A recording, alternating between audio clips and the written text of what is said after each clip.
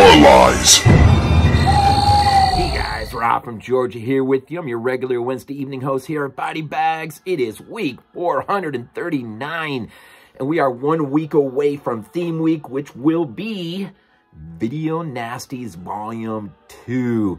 The lineup already looks fantastic. It is going to be a fun week, but this week is a fun week because it's just random week, but all of us are doing something pretty cool, and I am doing a little bit of nostalgia today for my own personal life. 1988, a Tony Randel film. It is, of course, the sequel to Hellraiser, Hellbound, Hellraiser Part 2. Nostalgia for me because, man, this movie comes at a point in my life when it seemed like everything was bigger than life. You know, between 86, 87, 88, I mean, you got, just a plethora of sequels, and over-the-top sequels between the ad campaigns, the posters, the TV spots, the trailers. Everything just was like, man, not just over the top in a negative way, but like bigger than life. Like, of course you got Hellbound, right? You got Phantasm 2. This summer, the ball is back. The poster campaign, everything was freaking awesome with that. What else? We got Evil Dead 2. Who doesn't remember? Well, I guess if you're my age, you don't forget those days of renting VHS tapes, and things like Evil Dead 2, right? And then, of course, you got the Texas Chainsaw Massacre Part 2. You've got Halloween 4. You've got, the return of Michael Myers, sort of post that sort of weird entry, Halloween 3 Season of the Witch, which I freaking love. I've seen it on the big screen. That movie, I freaking love that movie. But I get it. Michael's gone. People love it. But it's that ad campaign, right? To feed off of nostalgia, right? And then I was thinking Friday the 13th Part 7. Most of these movies I saw in the theater as a kid. That was the heyday of horror for me, man. It was either you're renting it or you're going to the theater. And how awesome was that? Seemingly almost every other summer, man, getting an ad blitz for the latest Friday, the latest Halloween, the latest whatever. And so this movie, this entry, Hellbound, does the same. The score is operatic, man. It's just, it takes you down into the bowels of hell itself. It picks right up, of course, with the conclusion of the first part, and then moves, the story further, but more of a fantasy, dark, horror fantasy, which is brilliant because it sets itself apart from the first film. And of course, Tony Randel comes in as director. Now he's uncredited, but he had some work as director. I think there were 3 guys involved, 2 credited, I think, and Tony Randel. But DEF CON 4, I remember that, renting that VHS, that apocalyptic film. Of course, he'll go on to do like Ticks and I can't remember. There's not a whole lot there. Yeah, but Tony Randel. So Clive Barker, I can't remember the exact reason or the nature of why he had to step back, but as he steps back, Tony Randel is the lucky guy who steps in, and I thought did a brilliant job. Now this is the Arrow release. I did not get the Scarlet box. I got the next best thing, which was the trilogy box set that they put out, and that thing's awesome, man. How is that not awesome? If you can't get the big thing, the slim down, I remember going into Walmart. I had missed that big, beautiful Halloween box that had come out, Scream Factory. But then I remember Walmart put down that beautiful slim down version for like 30, almost 40 bucks. And, so that's, that's my box. But this is beautiful, man. This is beautiful. You got all the movies in there, of course, or the 3, right? And it's a great, you can see the extras up on the screen. It is an Arrow release, so, you just come to expect, You got your commentaries, and I want to speak to that too real quick. The commentary track with Tony Randel and Peter Atkins, the screenwriter. It's not, I'm just going to be honest, it's not the best commentary I've ever heard.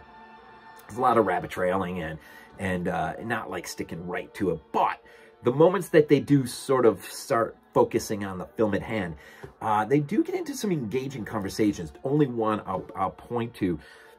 The nature of hell that is on display here in this film.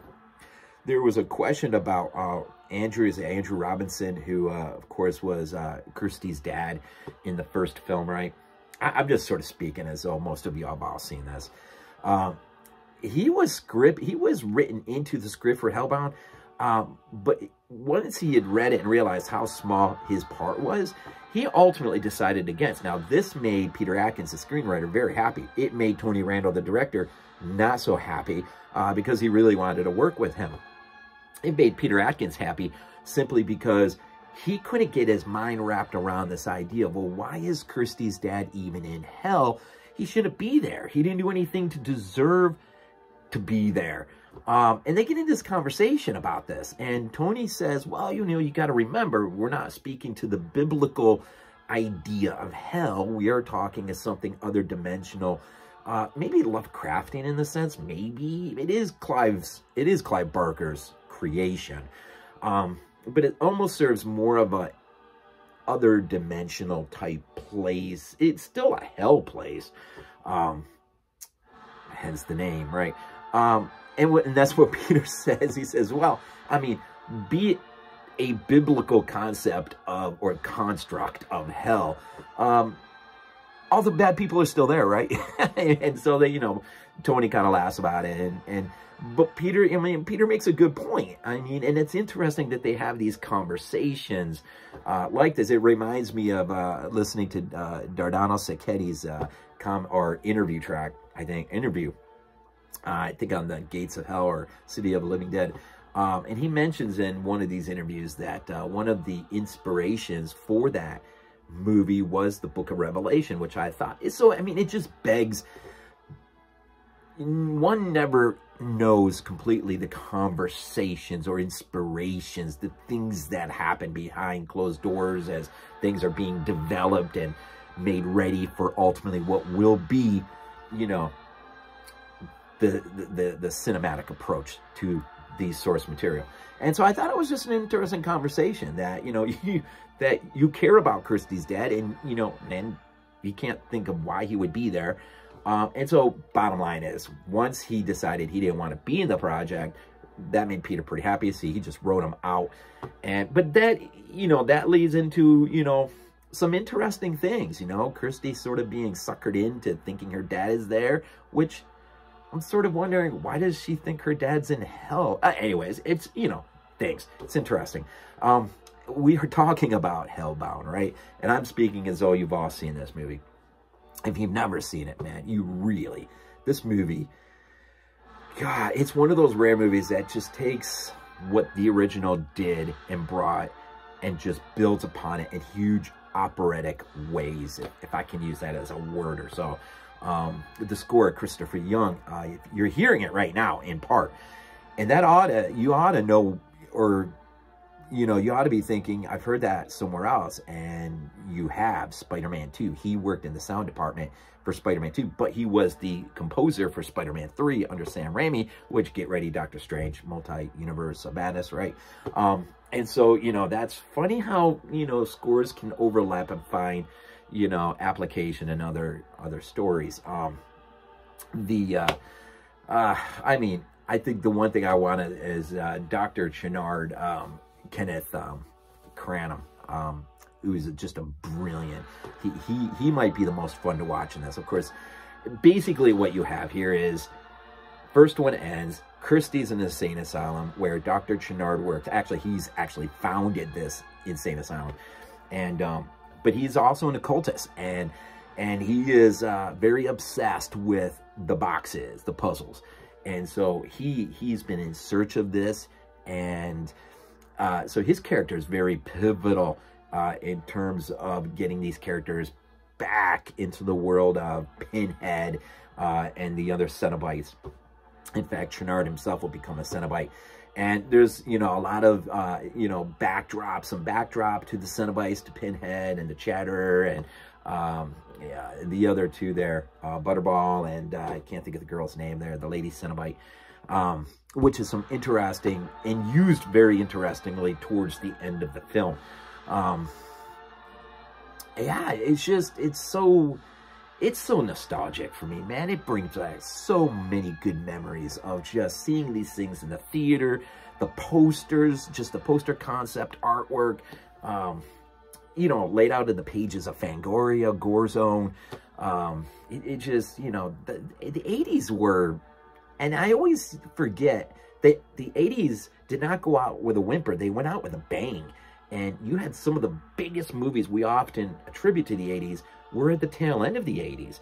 But that whole decade, man, it's got to be, I mean, it's got to be the mother of all decades as far as horror, man. You know, in terms of special effects, I mean, come on.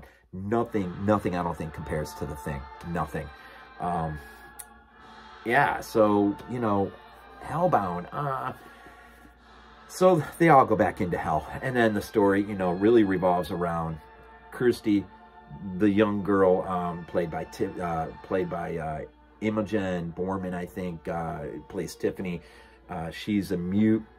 She's there because she witnessed her mom being killed, and so she's got some issues going on, and so these are some of the ensemble characters that will come in. Clare Higgins reprises her role as evil, wicked Julia, and you know, so I mean, it's of course Doug Bradley's back, which is awesome, because the first time when Bradley makes his grand entrance, it is a grand entrance, man. And some of the communicate, or the conversation that happens between the Cenobites and Kirsty is great too. Like, you know, come on now, you're here again, and now you got some other excuse why we can't, you know, delve into your flesh. And just the map paintings, the world that is created, the labyrinth of this place, this hell, this Clive Barker created place, right? It's just so much of it is just such a spectacle to watch, and a spectacle to listen to. The special effects, man, just on par with 80 special effects, were really good stuff. I mean, it's, I know I didn't get specific into the story itself. Really sort of, that's kind of what happens. It's just executed brilliantly. I don't know what Clive would have done had he directed this movie, but I thought Tony Randel did a superb job. Yeah, so Hellraiser, Hellbound, Hellraiser 2, Tony Randel film from 1988. The reason I did this, well, it was on my mind, and I noticed it'd never been done in the history of Body Bags. Go figure. Next week, Video Nasties Volume 2. I'll actually be getting into the Video Nasties documentary set that had come out, and that's sort of what I'm going to lean towards. But the films that week are promising, man. It promises to be just another great theme week. So as we head towards the end of this month and summer is upon us, I know the world seems crazy, out of control. All we can do is wake up every morning and go about our day the best we can. And so part of that for me is film. I love film, and it carries me away, man, even if it's just for a little bit of time. This is one of those great films that does that. And I didn't really get into all the special features, but it's up there for you to look at. There's some good stuff on there, man. Some really good stuff. But anyways, let me just go ahead and just say thank you for all your support and all you mean to us as a channel, as reviewers. Thank you. Anyways, let's end here. Go Bills. This is not a dream.